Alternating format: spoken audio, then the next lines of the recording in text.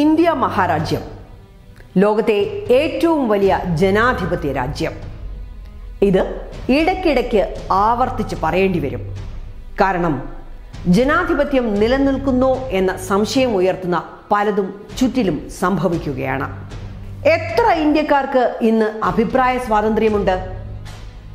എത്ര ഇന്ത്യക്കാരുടെ ശബ്ദങ്ങൾ ഇവിടെ മുഴങ്ങാൻ അനുവദിക്കുന്നുണ്ട്? കണക്കെടുക്കുക തന്നെ വേണം. അപ്പോൾ അറിയാം, ജനങ്ങൾക്ക് വേണ്ടി എന്ന് പറഞ്ഞ് അധികാരത്തിലെത്തിയവർ ജനങ്ങളുടെ ശബ്ദത്തെ എത്ര മാത്രമാണ് ഭയപ്പെടുന്നതെന്ന്. തങ്ങളുടെ ജനദ്രോഹ നയങ്ങൾക്കെതിരെ ഒരാൾ പോലും ശബ്ദിക്കരുതെന്ന് തന്നെയാണ് മോഡി സർക്കാരിന്റെ തീരുമാനം. ഇത് വെറുതെ പറയുന്നതല്ല. കണക്കുകൾ നോക്കൂ. കഴിഞ്ഞ 5 വർഷത്തിനിടെ ഇന്ത്യയിൽ ഇന്റർനെറ്റ് വിലക്കിയത് 357 തവണയാണ്. ഒന്നാം മോഡി സർക്കാർ അധികാരത്തിലേറിയ 2014 6 തവണ ഇന്റർനെറ്റ് ഉപയോഗം വിലക്കി. 2015 14 തവണയും 2016 31 തവണയും 2017 79 തവണയും കഴിഞ്ഞ 2018 134 തവണയും ഈ രാജ്യത്ത് ഇന്റർനെറ്റ് നിരോധനം നടപ്പിലാക്കി. ഈ 2019 വെറുതെ ഇരുന്നില്ല.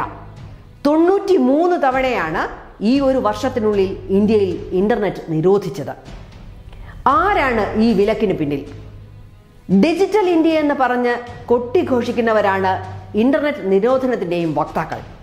തങ്ങളുടെ കിരാത ഭരണത്തിനെതിരെ ഒരു ശബ്ദവും പുറത്തു കേൾക്കാതിരിക്കാൻ കഴിഞ്ഞ 1 മാസത്തിനിടെ ഇന്ത്യയിലെ 8 സംസ്ഥാനങ്ങളിൽ ഇന്റർനെറ്റിന് വിലങ്ങിട്ടു. ഇന്ത്യയിലെ 22 സംസ്ഥാനങ്ങളിൽ ഒരു വട്ടമെങ്കിലും ഇന്റർനെറ്റിന് നിരോധനം ഏർപ്പെടുത്തിയിട്ടുണ്ട്.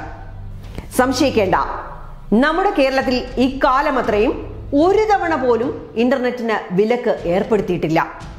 അഭിപ്രായം തുറന്നു പറയുന്ന പൗരനെ ഭയപ്പെടുകയാണ് രാജ്യം ഭരിക്കുന്നവർ. അതിന് തങ്ങളുടെ കയ്യിലെ അധികാരം ഉപയോഗിച്ച് എന്തെല്ലാം ചെയ്യാമോ അതെല്ലാം ചെയ്യുന്നു. എന്തെല്ലാം നിരോധിക്കാമോ അതെല്ലാം നിരോധിക്കുന്നു. നിരോധനങ്ങളുടെ ഈ കാലത്താണ് ഇന്ത്യ അതിന്റെ ഏറ്റവും വലിയ സാമ്പത്തിക മാന്ദ്യത്തിലേക്ക് തലകുത്തി വീണതെന്നും ഓർക്കണം. ഭരിക്കുന്നവർ ഭയപ്പാടിലാണ്. അധികാരത്തിന് ഭയം വരുമ്പോഴാണ് മദം പൊട്ടുന്നതും. തങ്ങളുടെ ജനവിരുദ്ധത ചോദ്യം ചെയ്യപ്പെടുന്നു എന്ന അറിവ് അവരെ വല്ലാതെ അലോസരപ്പെടുത്തുന്നു. ജനവിരുദ്ധ സാമ്പത്തിക നടപടികളുമായി മുന്നോട്ട് പോകുമ്പോൾ, പൗര അവകാശങ്ങൾക്ക് മേൽ കടന്നു കയറുമ്പോൾ, മൗലിക അവകാശങ്ങൾ ചവിട്ടി മെതിക്കപ്പെടുമ്പോൾ, ഭരണഘടനാ മൂല്യങ്ങൾ വലിച്ചു കീറുമ്പോൾ അവർക്ക് മറ വേണം. ഒന്നും ആരും കാണരുത്, അറിയരുത്, പറയരുത്. എന്നാൽ പ്രതികരണശേഷിയുള്ള ജനത പ്രതികരിക്കുക തന്നെ ചെയ്യും. നിരോധനങ്ങളുടെ ചങ്ങലകൾ എത്ര മുറുക്കി കെട്ടിയാലും അവയെല്ലാം പൊട്ടിച്ചെറിയുക തന്നെ ചെയ്യും. അതാണ് ചരിത്രം, ജനകീയ പോരാട്ടങ്ങളുടെ ചരിത്രം.